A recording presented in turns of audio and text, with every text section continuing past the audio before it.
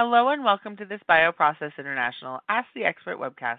I'm your host, Leah Rosen, the online editor for BioProcess International. Before we get started, just a couple of notes. This webcast is being recorded and will be made available for replay in the multimedia section of our website. We've muted the audio lines, but we welcome you to type in your questions for our speaker in the question answer window on your screen. After the presentation, we will begin the question and answer portion, and I will ask our speaker your questions. Your questions in the question and answer window will only be visible to myself and our speaker. So thank you for joining us today. It is now my pleasure to introduce our speaker, Nuska Shammer from Wuxi AppTech. Thank you very much for the introduction. I will speak today about rapid experimental assessment of target tractability, and I will focus on fragmented DNA encoded library screen-based approaches. Before I start with my short webinar, I would like to clarify some definition at the start. Results from Human Genome Project revealed that human genome consists of approximately 20,000 genes. And as we know, these genes are translated into the proteins, and any malfunction in this translation can be associated with many human diseases. Approximately 3,000 genes are considered as a part of so-called druggable genome. This is a set of genes encoding proteins that scientists can predict or modulate using experimental small molecule compounds. Currently, only a few hundred targets are targeted by pharmaceuticals, and this actually means that it's a huge majority of open targets still available out there. But before we target a protein, we have to estimate so-called target tractability, aka ligandability. This is the likelihood of identifying a modulator that interacts effectively with the target or domain. And at the end, there is a term druggability, which means the ability of a protein to bind a drug-like modulator with a therapeutically useful level of affinity, efficacy, and safety.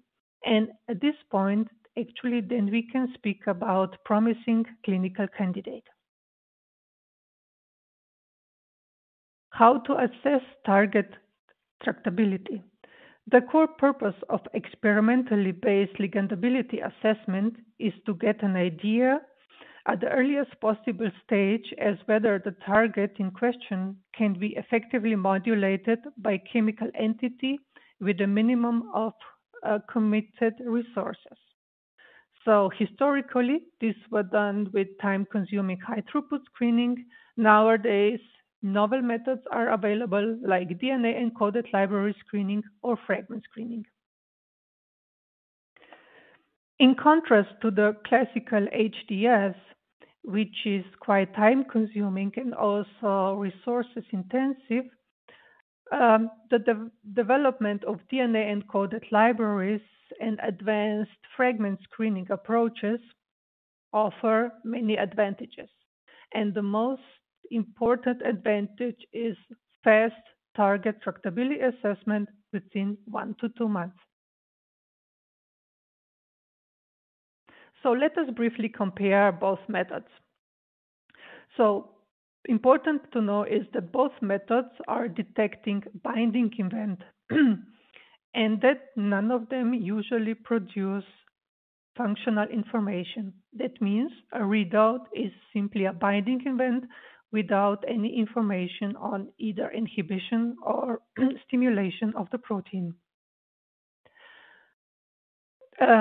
Based on the libraries, we can see that there is a huge difference between both. Fragment screening are only few thousands of fragments. With DEL screening, with DNA-encoded library, we have a many billion of compounds available.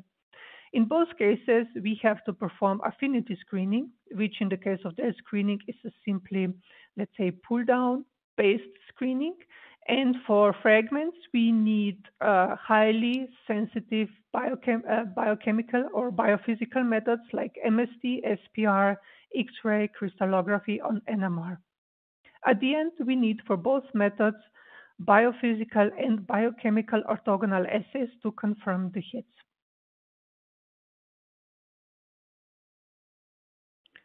Fragment screening is often applied to difficult targets and especially when other approaches have failed. So, what are the basic advantages of fragment based drug discovery or fragment screen? First is efficient sampling of chemical space with only a couple of thousand of fragments, you can cover a trillion of diverse drug like molecules. These small fragments are ideally suited to target protein protein interactions because they found even the smallest crevices on the protein surface. They are excellent predictor of protein ligandability. Uh, Low below, let's say, zero point 0.5 or zero point 0.3 hit ratio tells us that it will be really very difficult to improve the fragment in a way which will yield, let's say, decent lead compound. Another advantage is that they often identify unique binding profiles because they can find hidden pockets. And um, additional, let's say this is kind of a combination of good and bad. Some people say that it's really complicated then to grow the fragment in something useful. So you need a lot of medchem efforts to optimize the fragments. However, during this chemical optimization, you have really a chance to optimize at the same time affinity and physicochemical properties of the compounds, and this actually mirrors in the pharmacokinetics profile of the compound. Because the fragments are very small, so we are speaking here about the small organic molecules with a molecular weight below 250 Daltons, we of course need highly sensitive biophysical methods. Um, because of that reason, with development of biophysical method, also fragment screen actually really provides an excellent opportunity for fast tractability assessment of the compounds, of the target. So in this case, we always have to count on the fact that you have to use X-ray crystallography, NMR-based methods, SPR or MST. And at the end, of course, you need a team of scientists from biology, biologists, medicinal chemists, biophysics, and computational chemists to enable efficient fragment growth. So let us take a look on the workflow of fragment-based drug discovery. So as I already mentioned, we can identify a fragment hit within a month. So how is that possible? At the beginning, we need to carefully tended fragment libraries, which can be either commercial or customized. We actually need high quality protein, functional proteins, so detailed protein QC is very important. And then we actually use highly sensitive screening methods, as I mentioned before. At the end, we come out with a bucket list of hits, which we of course have to confirm with various orthogonal methods. And this can be again biophysical methods, or sometimes people decide even for biochemical methods. In the last step, we have to dedicate quite some time to fragment development, which can be fragment growth, fragment linking, merging, or scaffold hopping, and very often computational chemists are using machine learning to guide the design. Here is just a quick glimpse on our case study of Stink. So we were able to identify a series of fragment hits within a month. We have started with over 2,200 fragments, which we have analyzed practically within 8 hours using so-called trick-based primary screen. So trick actually identifies the binding event based on the fluorescent change, which actually occurs upon applying the thermal gradient. Then, of course, based on the set of hits at a single dose, we validated the hits in the full dose response in about 8 to 12 concentrations. with those hits, then we actually went further into hit confirmation using three orthogonal methods, SPR and nano-DSF, and for ultimative proof of interaction between the fragment and the target, we also applied NMR and crystallography.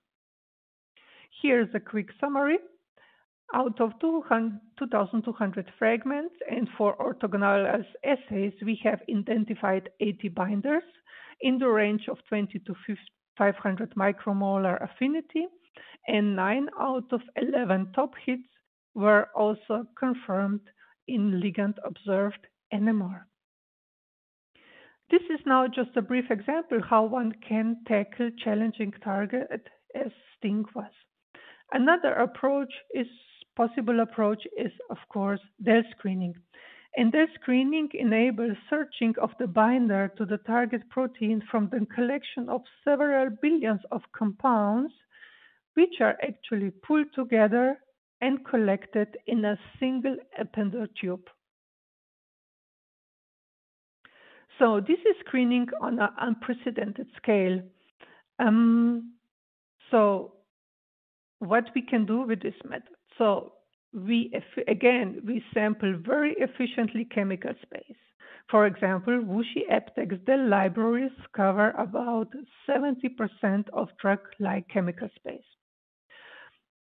DNA-encoded library screens are suited for challenging targets and also traditional targets.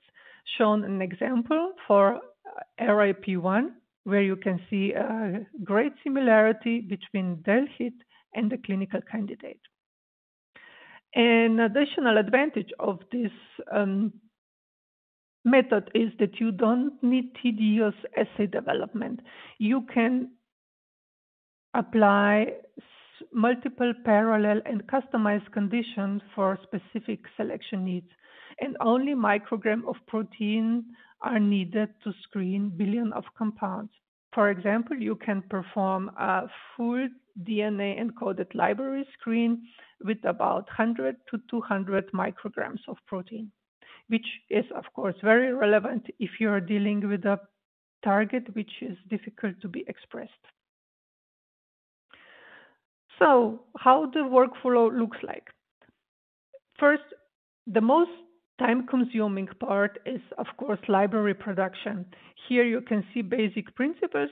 We are building this up as a Lego. You can see you have first building block, you add a code describing this building block, then we add a second building block, we encode this recipe again in the DNA barcode, and so we can actually repeat several cycles. Usually we use 2 to 4 cycles libraries, and the recipe of the compound is hidden in the DNA barcode. In the next step, we go to affinity selection, which I have mentioned is very similar to a pull-down assay. And then if everything goes well, we send the samples to sequencing and decoding, and our computational chemists then translate the DNA barcodes into the structures and select the most promising hit candidates. Next, of course, we have to validate obtained hits. So which option do we have in DEL screening? At WuXi, we offer 3 different options. First is full service DEL. This is so-called DEL Pro, which is full professional service with standardized workflow, customized study design, target exclusivity, and limited information disclosure. On the other hand, we offer 2 kits, so-called DEL Open and DEL Light kit, which is self-serve DEL. This means that practically you can purchase or apply for these kits, and you can perform the selection at your pace in your laboratory without disclosing the target. As a counterpart, of course, then you get a larger data set disclosure. You have very flexible downstream workflow, and this is actually an excellent early access with reduced risk, especially for the target tractability assessment. And in this case, DEL Light kit is actually a good choice. So I have mentioned that WuXi libraries are actually covering about 70% of drug-like chemical space. So how this look like, how many libraries we have. At the moment, we have over 280 libraries covering over 65 billion of compounds, uh, practically spread over 4 different products. Our largest library connection is hidden in Dell Pro package with 174 libraries. Then we have Dell Lite with 58 libraries, Covalent libraries as a special offer with 50 plus libraries, and Dell Open for academia with 27 libraries. Dell Open kits were launched in 2018 and they target academia so that they can practically apply this cutting edge technology in very early stage of the investigation and also to see if their target is tractable.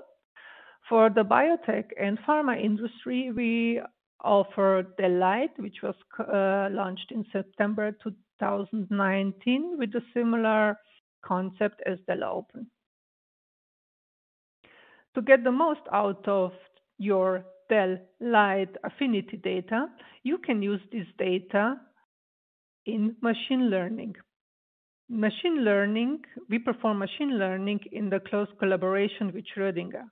So you can discuss with the Schrödinger what kind of needs you have, what kind of structural activity relationship you are interested in, and then the Schrödinger will work closely with you. So how that actually works. So I already mentioned you take your Dell data, they will go into deep learning, they will predict the structures, physical chemical properties, and they will take a look on commercial catalogs.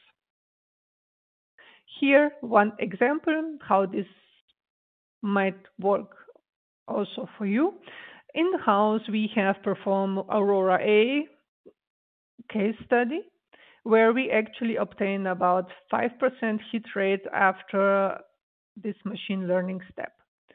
So you might wonder why the affinity of practically the hits from machine learning is so poor. The reason is very simple. We have, based on the Dell screening results, we wanted to find actually a smaller molecules which are then, let's say, which offer more opportunities for further development in medicinal chemistry. So our colleagues they said, okay, we want to have some structure with the smaller molecular weights. And based on the machine learning, we have identified quite some scaffolds, unique scaffolds, which target Aurora A. I hope that I was able to persuade you that practically you can use either fragment screen or DNA encoded libraries to rapidly experimentally assess target tractability. The fragment screen is suitable for challenging targets, enables efficient sampling of chemical space and identification of unique binding sites. Of course, you have to take some time into consideration for further medicinal chemical efforts to make the fragment grow. With the Dell screening, you can screen an unprecedented scale where billions of molecules are generated, and you can screen them through a simple biophysical affinity assay. Importantly to point out, the molecules which come out of Dell screen are already very drug-like, and they can be immediately used as a tool compound to further validate your target of interest. And if you combine Dell with machine learning, this actually facilitates cost-effective lead-like hit discovery. And at the end, I would like to point out that WuXi AppTech's platform HitS provides one-step solution for clients seeking support for the target to hit phase, and we offer fragment and Dell screen at the same time. Thank you for your attention. In the case that you would like to obtain more information, please feel free to contact us on the email shown on the screen. Thank you. Thanks, Nusha. So, how we've got a few questions, and we just have a little bit of time for questions here. So, how can we decide which method is the best confirmation method after the primary screen in FBDD? So, yeah, usually for the primary screen, the target actually determines which method is used next. So usually we actually start the optimization of at least two methods in parallel. And then one method, usually MST or SPR, is used for the primary screen. And then the second method is then used for practically for the confirmation. Okay. And what's the requirements for targets if we want to use DEL to do the screen, and how do we deal with the DNA binding target? Mm.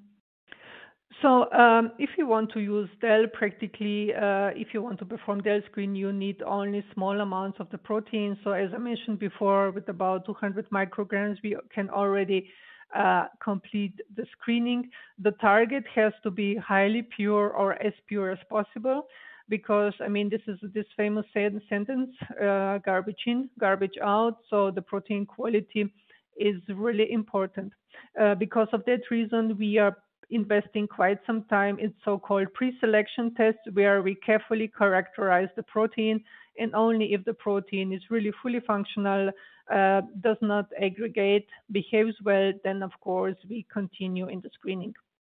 And the same is true also for DNA binding proteins. We have several tricks how we can deal with these proteins so that they do not interact with our, let's say, DNA barcode, and we can also successfully find the hits for either DNA or RNA binding proteins. Okay, so it looks like we have time for just one more question. If we didn't get to your question, we will be taking those questions and passing them directly on to Nushka, and she can follow up with you. So the last question is, can we screen RNA targets via DEL or FBDD? And what's the requirement for RNA targets? Yes, we can screen those too, of course, and depending on the target, we, so to say, when we know what the target is, then we of course apply a special criteria which have to be met for those targets. So in that case, we work really very closely with the client even before the screen to practically to get the targets prepared in the best possible manner. Okay, great. Well, thank you very much, Nushka. Thank you. And thanks to our audience for joining us. The recorded version of this webcast will be available for on-demand viewing on our website, and as a registered attendee, you'll receive a follow-up email providing you with a direct link. We look forward to having you join us at future BioProcess International Ask the Expert webcast. Look for those announcements in your inbox. Goodbye. Goodbye.